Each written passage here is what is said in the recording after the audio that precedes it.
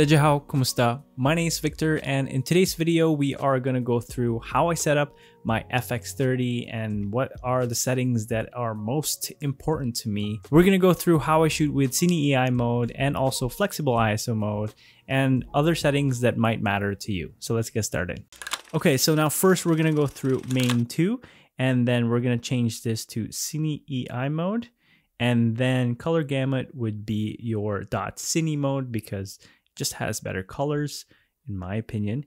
Embed LUT file, we're not going to do that because we want to get the raw S-Log clip rather than a final look with the colored LUTs on here. Okay, and then format, this is an easy thing. If you want to format your card before your shoot or before you start shooting, this is where you would go. And then just recording media, or if you want to do simultaneous recording, you can do that as well. File settings, I just named it as FX30 underscore the file number. And then for the image stabilization, I just use active. I'm very used to how it performs, so we're just gonna stick to that. Autofocus mode is your AFC, which is your continuous mode. You can go manual with the lens or you can change it through this setting.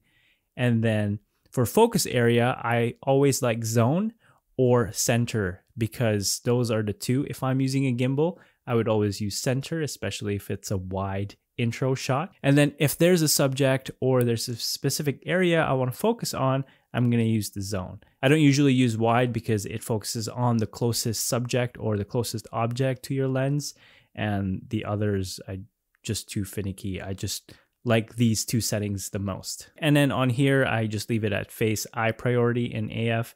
If there's a subject, if I'm shooting cars or something and then people in the shot are secondary, I'm going to turn this off because it always locks into your eyes or the face of the subject rather than the thing that you want to focus on. And then here you have the option of human, animal, or bird if you do shoot wildlife. Now for the main one menu, what we're going to go for is the file format.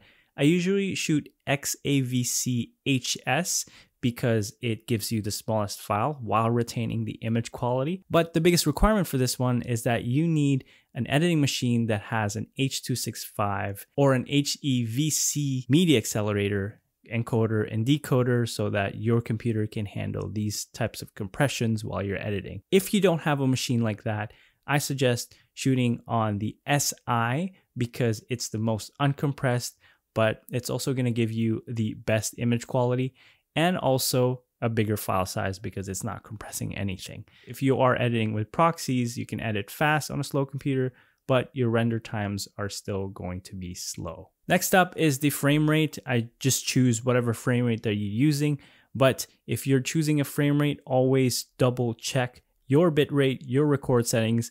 Always put it on the highest bitrate because that's going to give you the best image quality, the best files on your cameras. So in this case, we're just going to choose the top 100 megabits per second at 10-bit 422.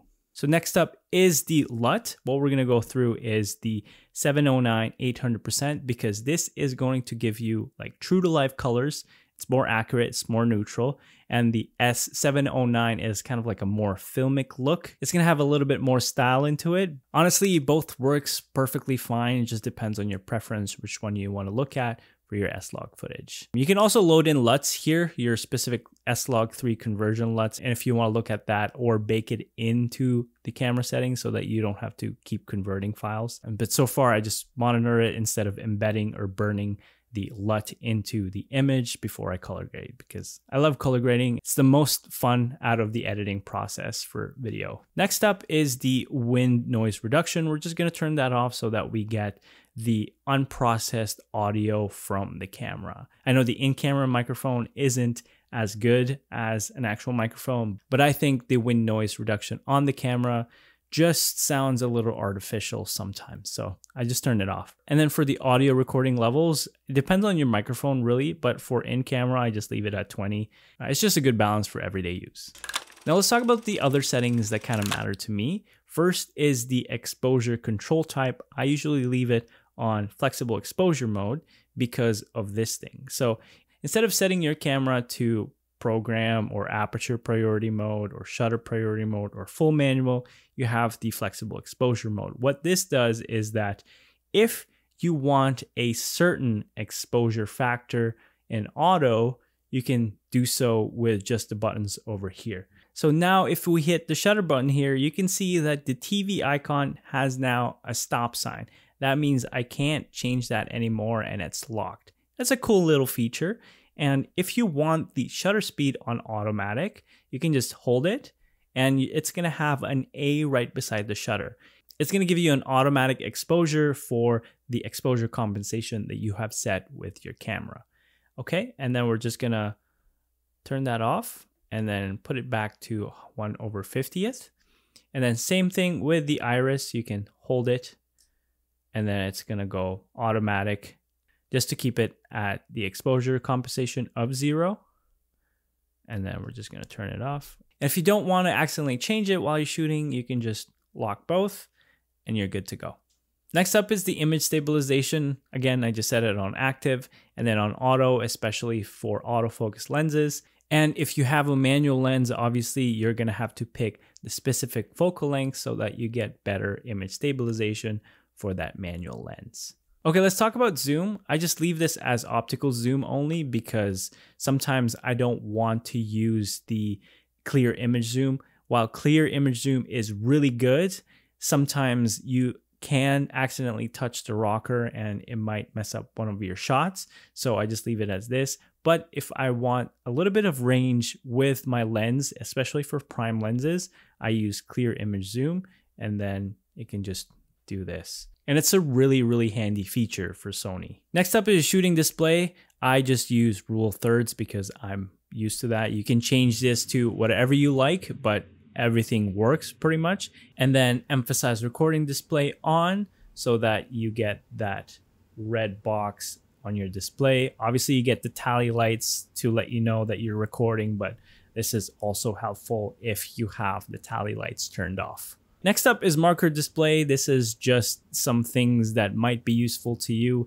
These are really cool, especially for safety zone. You want it at 80% and you're gonna go turn marker display on. And this is really helpful for text or lower thirds. And then you can turn that off. Another cool thing, if you wanna just crop your videos like anamorphic, you can go 2.35 by 1. And it's gonna give you this so that you get that wide screen look. Again, these are just additional features that might be useful to you. All right, let's talk about exposure and the shooting modes. When I shoot on Cine EI, I just usually use base ISO of 800, and for low light, I do 2500. And then for both base ISOs, I just use the exposure index of 400 because it's gonna give me more light in and I can bring that down in post. And that's pretty much it. And then if you want to shoot flexible ISO mode, which is kind of like your traditional mirrorless camera shooting mode, I choose the base ISO of 800. And then I'm exposing the image from 0 all the way to +1 because it's very similar to shooting on Cine EI 400. And that's going to give you a similar results with the Cine EI settings that we just talked about.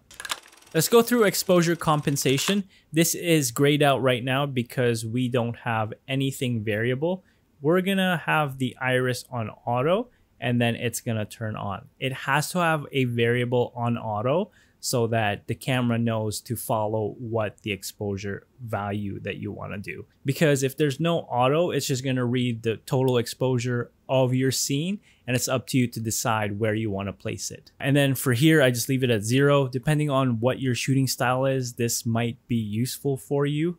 But again, I don't usually shoot anything in auto unless I'm vlogging or if I'm doing a run and gun shoot. Metering mode, I just leave it at multi.